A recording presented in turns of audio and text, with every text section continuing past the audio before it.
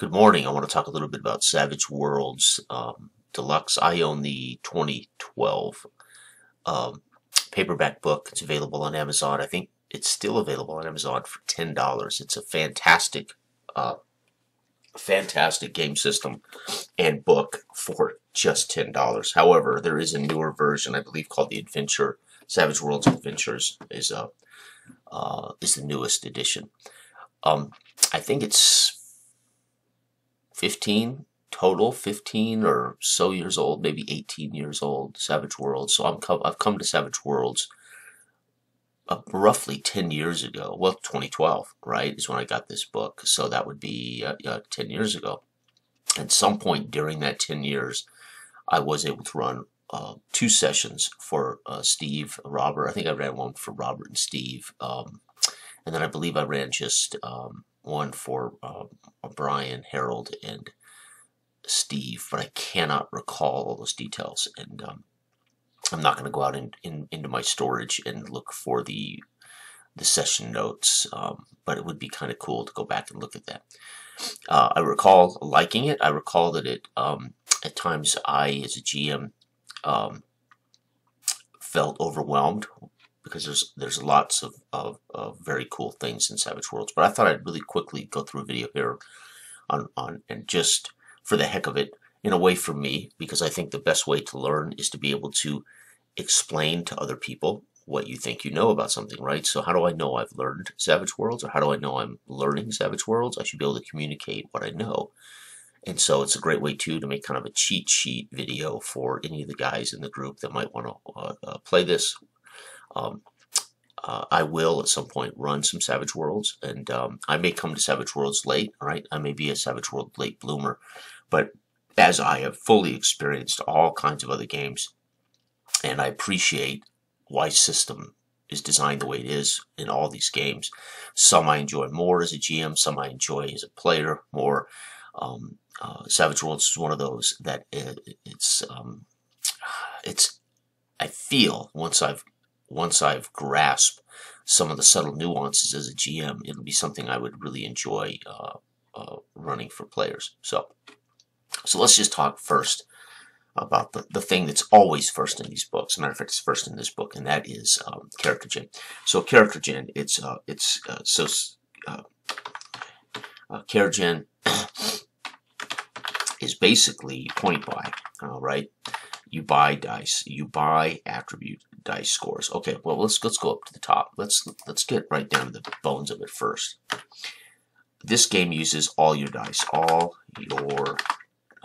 dice. And what I mean by that is your D4, your D6, your D8, your D10, your D12, all of our favorite dice from our favorite old school game. But kind of D20 meh, right? I mean, it comes up some settings and some things might use a D20, but really that is irrelevant to 90% of what we're going to do, especially if we're just, you know, and one of the reasons I love this particular book is we can do any genre with Savage Worlds, and I'm the kind of guy that likes to set up a setting, let the players create interesting characters for that particular setting, and then again, now that I use Naive Narrator and Random Seeds to kind of populate the what occurs in front of the players once they take off, I love the idea, right, that they can create characters that are really interesting, suit them, right? So what's very cool about this is these dice are rolled for whatever attribute they're assigned to. We have so many points to assign. So think of D4 is a poor attribute, D6 is your average attribute, and then we start getting a little more competent. Eventually we become the highest attribute power you can have. The attributes are pretty self-explanatory. They're similar to most of these types of games, and I'll give you a quick synopsis. Agility, smart, spirit, strength, and vigor, right? So we've got 1, 2, 3, 4, 5, and there you have it, right? Then we have skills. Skills, you get 15 points to purchase skills, and a skill costs you 1 point per base die. If you want to have a higher skill value, then it's going to cost you 2 to go up a point. So it starts getting expensive to move your skills up out of the gate. Then we derive some statistics: charisma, pace, parry, and toughness. These are derivative scores that utilize your attributes. And then we have edges and hindrances. This is very cool. So you get 5 points, to to choose your attributes. I can't spell attributes, right? And those are, oh gosh, I forgot again. Shoot, for some reason I want to say strength. I want to start with strength, and that makes me think D&D. Agility, smarts, spirit, edge, smarts, spirit, vigor, right? 1, 2, 3, 4. Oh, agility, smarts, vigor, strength. There is strength. See, this was messing me up. It's just not in the same order of and vigor, right? Okay. And they all start at D4. So when in play, I say, you know what, you need to make an agility check here, Dell, to make this jump. He only has a D4. Let's say it's a D4 in his agility. He only gets to roll the D4 plus a D6. We'll talk about that in a minute. But this other thing that makes this game very cool is all characters are wild cards, right? Matter of fact, we'll call this character, how about this? We'll call this character Jin. All right, point by. And these are wild cards. Villains. Major NPCs and villains are also wild cards. There's also henchmen, minions, that kind of thing that aren't wild cards. What's very cool about this game, you'll see in a sec. So I would get to roll the D4. Target number is always, TN is always 4. So we never modify the TN, really. We modify your roll against the TN. You have to get a 4 to succeed. So you can imagine, Dell, if I said to Dell, and this is basic math, folks, I say, Dell, I need you to make an agility score to jump the pit. And Dell has an agility score of D4, right? Drum roll, please, folks. What does that mean? Dell has a 25% chance to make that, right? He has to roll a 4, right? Okay, but Dell also has bennies to spin to re-roll anything, right? Any agility trait check, he can use a benny. So bennies are only useful for re-rolling or rolling or re-rolling all the dice or one die, etc. for bennies. But remember, he always rolls a wild card die, which is always a D6. This is the wild card. So in a way, players have a cool advantage.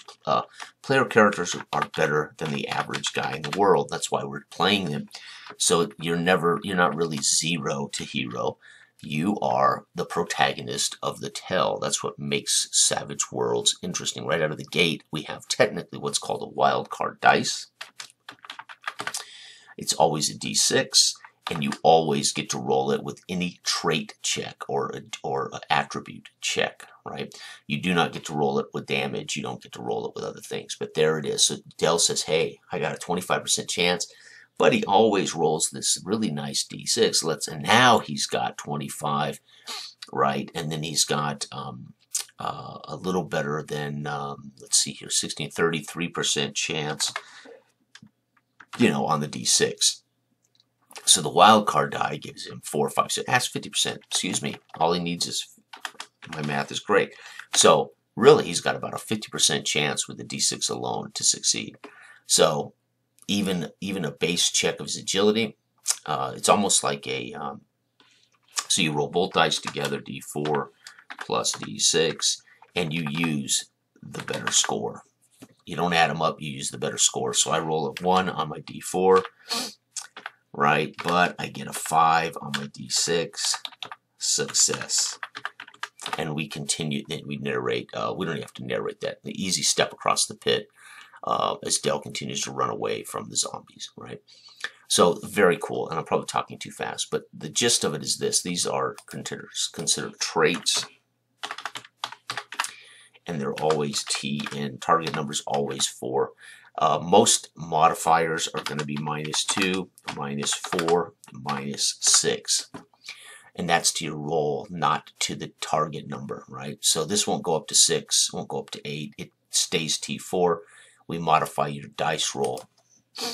Mod dice roll by -2, -4, -6. Okay, so combat, you would maybe at short range it's TN4. If it's a shooting at medium range, it's a -2, and at a long range, it's a -4. So if you say you're shooting at the car from behind barrels in an alley, and it's a medium range shot, you're going to be subtracting 2 from that shooting skill check, right? Plus other things like damage, cover, things like that as well. So that's roughly how the system works. Now what's cool again is we have traits, right? These are basically your attributes. All right, whoops, I'm really doing a great job spelling here, folks. Again, I'm using the editor. I love the text editor. We have skills, and skills exactly the same. D4, you can assign when you pick skills the value of, and you do want, of course, the higher number. Okay, D12. For skill checks, of course, skills are identified in the book, and they also have, they go as far as even having other things like tables. And this is one of the things I think is so cool about Savage Worlds. So Savage Worlds, and this is something that's, I don't know if any other game really does this, but Savage Worlds, for instance, I have Persuasion as a skill, right? And I'm going to make my Charisma, Persuasion roll, whatever, right? But what's very cool is it has a reaction table actually under Persuasion, right? So very cool. So that same kind of reaction table that we all know from, say, Dungeons and Dragons, that's kind of just there, used for when you run into a goblin or when you're going to communicate with a goblin, etc. It's very cool. Let me find it here in the book. Make sure I'm not misunderstanding this. I believe it is under the skill, not just, it's not a reaction table in general. However, I think you could use it that way. It is under the skill, which is very cool. And I cannot find the damn thing. Are you kidding me?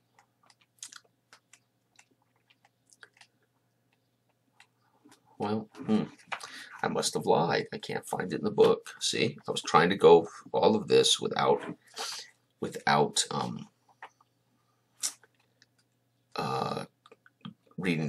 going to the book, but I want to make sure I'm not completely wrong here.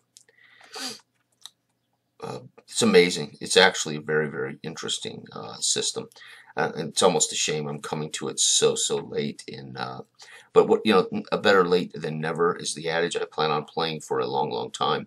There is no reason that Savage Worlds couldn't become a fantastic alternate system for me. I can't find it in here, dang it. Okay, but the actual reaction table is under, I believe, this skill, Persuasion, which is just kind of neat, right? And then you roll 2 dice 6, and reference that table, which is kind of cool. Okay. Anyway, so the gist of okay, then we have, of course, so you are a wild card. The character PC is a wild card, right? That means they always get that extra D6.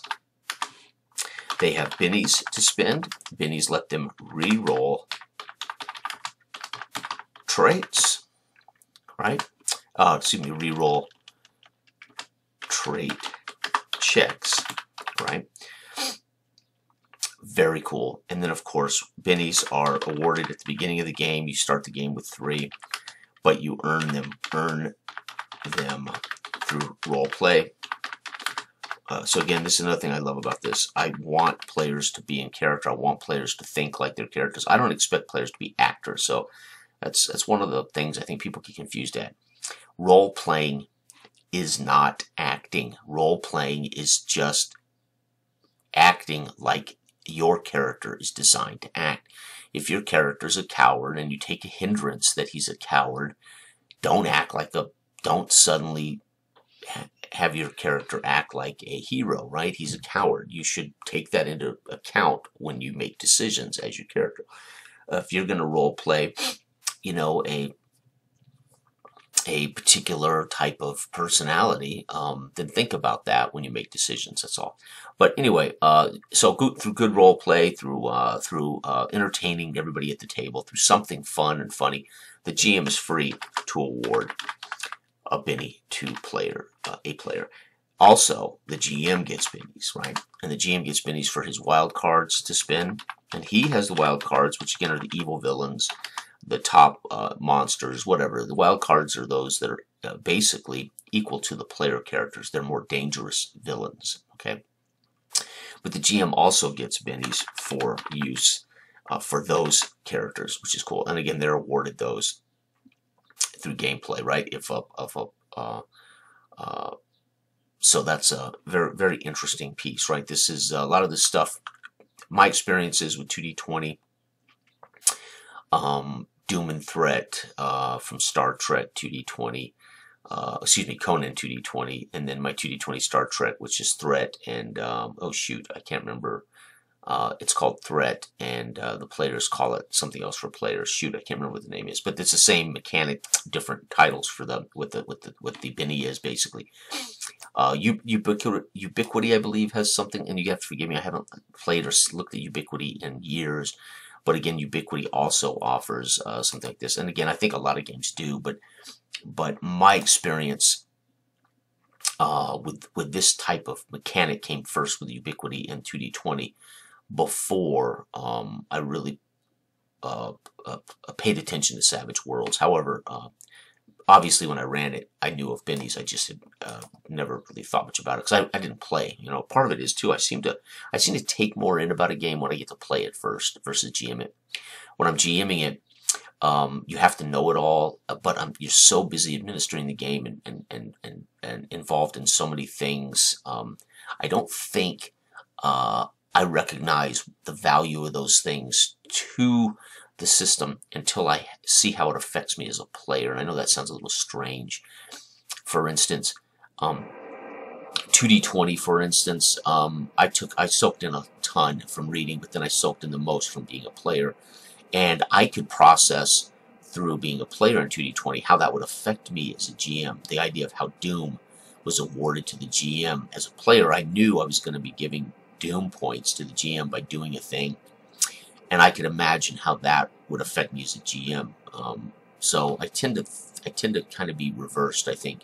I've GM'd so much in my life that we tend to, again, fall into habits, or we tend to play the game very, especially when it's a new experience, whether you're forgetting stuff, or we might be doing something a little wrong, so we're learning bad habits. But you're so, in a way, caught up with all the other things you must do as a GM that I don't always take in how it's affecting play, right? As a player, I'm always more relaxed because, you know, I'm only in charge of my character, and I need to know the rules that my character is responsible for, that I as a player am responsible for. So, the other thing I really dig about Savage Worlds is, of course, I really dig the, I guess you could argue this is the pros, right? Things I like about it, right? Pros. I don't really want to get a lot into the cons because I haven't played it enough to actually decide if things are cons, but I'll mention a couple of things that I'm not a real fan of, right? Okay. And then, of course, we have, as I said before, we have hindrances. When you make your character, you get to pick hindrances. Those hindrances will give you either an edge, which is like a special thing, right? An edge would be like, well, let me look it up. I'll give you an example. I'll just go straight to edges. So if you take a major and minor hindrances, those are role play. A lot of them are just role play options, but a lot of them are actual things you have to take into play. For instance, here's a great hindrance for a minor hindrance.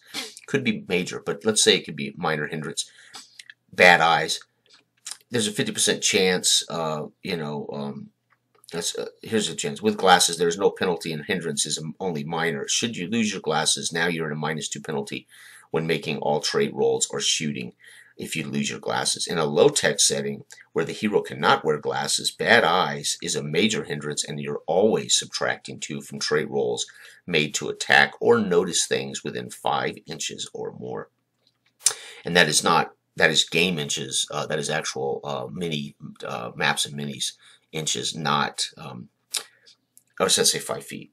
No, it says inches here. That would be yards. That would be like 2 yards. So 10 would be 2 yards, I think. And 5 inches would be a yard and a half or something like that. Anyway, if you're trying to do the math, they tell you to translate that to yards if you're playing Theater of the Mind. So there's an example of Dell. Here's a great example. Dell loves to make characters that have flaws. There's a flaw. Bad eyes, anemic, arrogant, things like that. So they give you more points to either put into your traits, or you can have more cash when you start the game, or you can take an edge. And an edge is something like alertness, berserk, brave. Edges remind me a lot. Quick, brawny, rich, filthy rich. You know, there's things like that. Improved, frenzy. So edges are like, what is it in D&D? They call them, you know, talents, I think, in D&D, something like that. So, pretty cool. So when you build your character, you can really flesh out, you know, his flaws, give him an edge, or just improve some of his traits or skills. Or you can start the game with a little more cash. Pretty neat, right? Okay. So, and also the combat. So what's cool about combat, and of course the dice blow up, by the way. So if you roll the highest number on the die, anytime you make a check, it blows up, and you get to keep rolling until you don't blow up again. And those can be used to activate what are called raises. So we always need a 4, right? We never need a 2. We never need a 6. We always need a 4. We modify the dice roll to make this more difficult. We do not make it an 8 or a 6. So this makes calculating a raise for every time you drop the dice easy.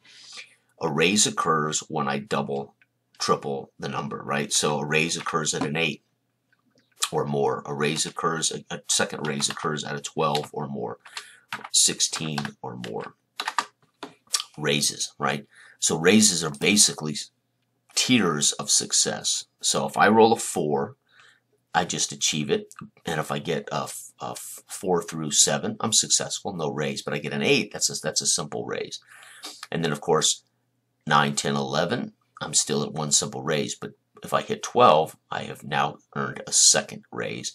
And if I manage, let's say, blowing up dice rolls to hit 16, right? Or let's say it's 2 times, 3 times, 4 times, 5 times 20. The next raise would come at 20. You can see, you can collect some raises here, right? This is the raise. Raises occur. And I'll just quickly tell you what exactly the raise means for those who wonder, well, still, what does a raise do? All right. Oh, man. Oh, here it is. I was telling you about the reaction table. Persuasion is under spirit. So when you make persuasion checks, your guiding trait is spirit. And then if the game master doesn't already have an initial attitude in mind for the extra are the enemies, right? The NPCs. He can roll on the chart below and use a reaction table. He does not need to use a reaction table. So the other night in our Mothership game with Justin, he already knew the mentality of the android woman. And so he may have chose at some point to use reaction table if he wanted to give me a fighting chance, but he already knew the actual mentality of the extra. But he could use this reaction table, so it's very cool. You don't have to use it, obviously. It's something the GM can use.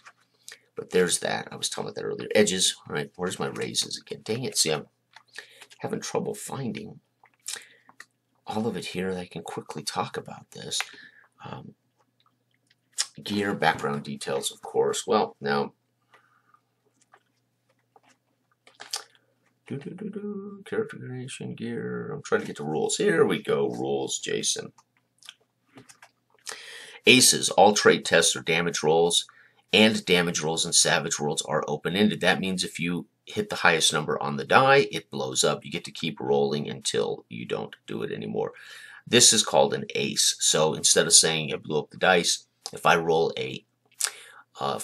on my D6 wild card 6, that means I've aced that wild card roll, and I would get to keep rolling that wild card and adding to the number. Okay, so I didn't just succeed, but or let's say, for instance, I was shooting long range and my wild card came up, medium range, And so I actually need a 6 to be successful. I roll on my wild card a 6. I'm just barely successful, but I get to add to that by rolling.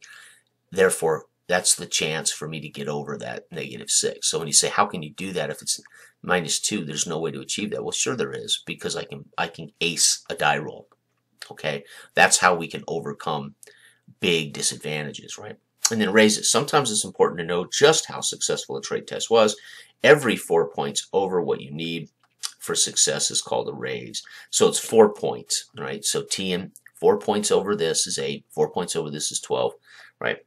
And there we go. And the raises, if your hero needs a 4 to shoot the opponent and rolls an 11, he hits with 1 raise. That would be that 8 range.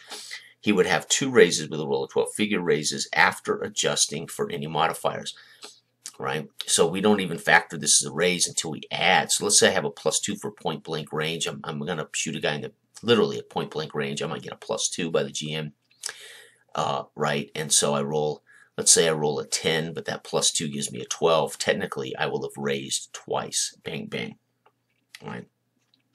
All unskilled checks are on the with a D4. Remember, D6 is considered average, right? So when you start your character out, everything's a D4. You spend your points to raise dice, right? So if you just want to raise your character to average in every category, you just spend 1 point in all 5 starting attributes, and your character would be an average Joe across the board, right? So that's kind of neat, right? There's all kinds of roles. There's cooperative roles, group roles. There is opposed roles. And then we get to initiative. Initiative is we use a deck of cards, right? You use a standard deck of playing cards. Jokers remain in the deck. GM shuffles those cards and deals out initiative card, and you flip it over, and then everybody on the table can see, who's going on this in this round. So that's very cool, because then we can see who's going. And what's really cool is if there are henchmen in our group. Let's say it's me and Dell playing Savage Worlds, and we are leading a platoon of soldiers in Weird Worlds module, and because it's a platoon, let's say there's a total of 10 of us. That's Dell and I plus 8 goons. I would get 4. We'd automatically divvy up those goons, or those grunts that are with us. I would get control of 4. Dell would get control of 4. When Dell's initiative card comes up, he makes decisions for his character, but then he also goes for all 4 of his grunts. And then we come to the henchmen, or the extras go, and the zombie Nazi soldiers. And let's say there's 12 of those. Scott would operate all 12 of those zombie soldiers on his turn, and then we get to me. I rolled a 2. I drew a 2 of spades or something, and now I go. My character and my 4 soldiers go. Very cool. So that's just in a nutshell how this game works. And again, what's really cool is our attributes aren't a raw number. They are dice, which is very neat. You can see what a D8 means when all you ever need is a 4. For the most part, modified a little bit by circumstances. You can see how valuable a D8 is to your character's abilities. You can clearly see how powerful a D12 strength would be, right? D12 strength, very, very valuable, right? Characters, because they are protagonists, they are special, they always get that wild card dice to roll with traits, right? Damage, that's the other thing I want to get to. And this I don't know as well yet, because I've only read through it once or twice, and it'll take time with combat. But what's very cool is melee combat. You don't roll at a target score of 4.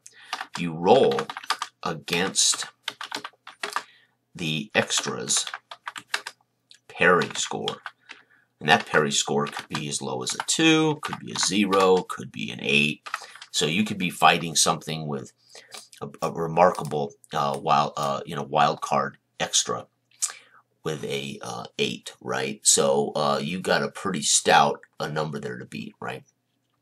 Range is different. Range is always TN4, modified by the ranges, right? 2, 4, 6, or of course cover, shooting at a moving object, those kind of things. So range is still a TN4 for the most part. But damage is cool because you have to first shake the enemy, or be shook, and then anything above shake can create a wound. So similar to blowing up for raises. A raise will cause wounds. So let's say, and this is against, by the way, for damage, it's against the enemy's toughness, right? Your toughness or the extra's toughness, right? So you have to score damage above that. So let's say we're fighting a Nazi zombie soldier, and boom, it's a 6 toughness score, right? Extra toughness. And I roll 2 dice 6 for my weapon, and I roll a 7. Well, I did indeed shake him. But to do actual wound, well, actually, this thing would be an extra. It'd probably be, it might just kill him or do wounds automatically. But let's say it's the SS lieutenant of the zombies, right? And he's an actual wild card. He's an actual threat equal to us. This would just shake him, right? But here's what's cool. I've already shaken him on my turn, right? So the Nazi SS commander is shaken. Dell now unloads his Thompson into this guy. And let's say Dell successfully hits him. And then Dell rolls his 3 dice 6 and gets a 13. All that 13 would go against him as wounds, which is very cool. Here's another thing that makes Savage Worlds so interesting. And I guess edges can affect combat, of course, as well as other things. Hindrances can affect combat as well as other things. But here's what's really cool about Savage Worlds. It's my go. Let's use an example of Mothership the other night, right? We're in this stalemate conversation. It's really role play at this point versus GM Fiat. I'm role playing my character. Justin knows the demeanor of the android monster. He gives me a choice. Call your crew and bring the ship down here, or I will kill the doctor. And I said, I'm not going to sacrifice the ship or the crew. He basically, at that point, says, "You sure?" Dell interjects in that scene, trying to convince him to save both, that he definitely doesn't want to sacrifice, not me, but he doesn't want the android to kill the doctor. So he interjects to save the doctor's life by suggesting the doctor is of great resource. He can help you with surgeries, etc., etc. This was Dell's robot, Dell's character. Here's a brilliant example of Dell attempting persuasion, intimidation, whatever we want to call it, right? And let's say he nails it. He makes that roll, and he does enough damage in that check that he shakes the android, right? Now, when she says to me one more time, "Are you sure this is what you want to do?" And I say, it would be a persuasion check. I say to her, "There is no way I will sacrifice the captain and the crew in that ship. I won't doom them to this hell planet." And he says, "That's it, I'm going to kill," right? He would have hopefully have made a persuasion check, knowing that the android is already shaken by a successful persuasion check of, say, Dell. What this creates now is I could actually shake her enough that she wouldn't fulfill that. I might make her doubt enough that she would not kill the doctor nor me, right? So it's kind of an interesting way that somebody could use intimidation in combat to actually shake an opponent, so then I could do a wound. Now that's a bad example. What I just said was really a bad example. Let's say Dell uses intimidation to shake. Dell intimidates to shake the opponent, and then on my turn, she's already shaken. On my turn, let's say I reach out to tear her. I reach out to pull her head away from the monster, right? Or I reach out to strike her or stab her with let's say I've got a screwdriver in my hand and I reach out to stab her with a screwdriver. If I succeed, I automatically would do wounds to her instantly. So shaking can actually be done in another way that opens up a chance to do wounds, which is kind of a very cool. Imagine a sword fight, a traditional pirate sword fight. It's me. Think about all those great old swashbuckling movies where at the end we end up with the hero in a sword fight with the enemy, and they're talking to each other, they're throwing tables at each other, they're moving across the room. In a game like Savage Worlds, we can have an epic sword fight that has all of these things. Dell says something to intimidate the swashbuckling enemy pirate. and he shakes him, and then Adele, on his second action, actually manages to pitch the torch in his face. That would cause direct wounds immediately, as opposed to needing to shake him again. So once something is shaken, they're open to those wounds, which is very cool. And that's about as much as I know about combat. Again, I haven't played it in 5 years, 6 years, 7 years, whatever it was. So very cool. So I dig it. And here's why I dig Savage Worlds in a nutshell. So everyone knows, for the most part, I prefer fantasy. Everybody knows I prefer dark, gritty, low magic fantasy. And I have my preferred choice of game for that, either old school OSR D&D or our game Dark Age of Man for a more freewheeling, simple system. But I love to run one-offs. I love to run different stuff like post-apocalyptic settings of Wild West. I love westerns. I mean, there's a lot of things I really love.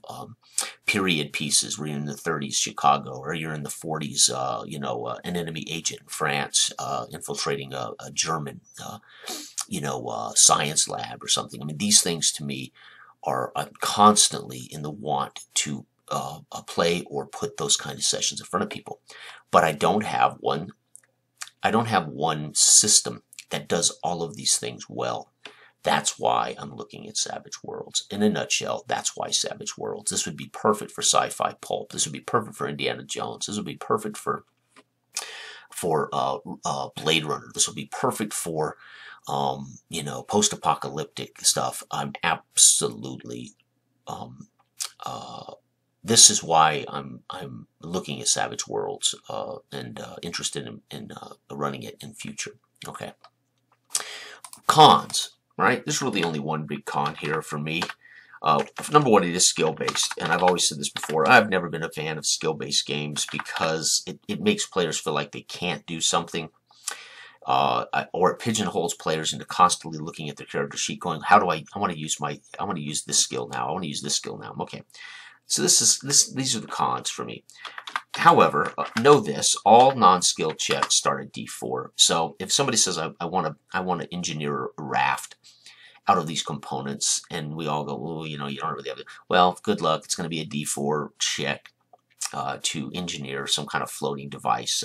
We don't know how good that device will be, but you could put together something you could float on, right, out here in the middle of the ocean kind of thing. Okay, but it wouldn't be a freaking raft. You could put your feet up, lay back, Okay.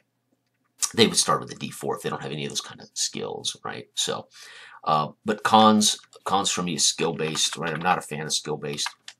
But the big con for me is maps and minis are implied. And now it makes it clear you can convert and do theater of the mind, yards or feet, but everything is assuming you're going to use maps and minis.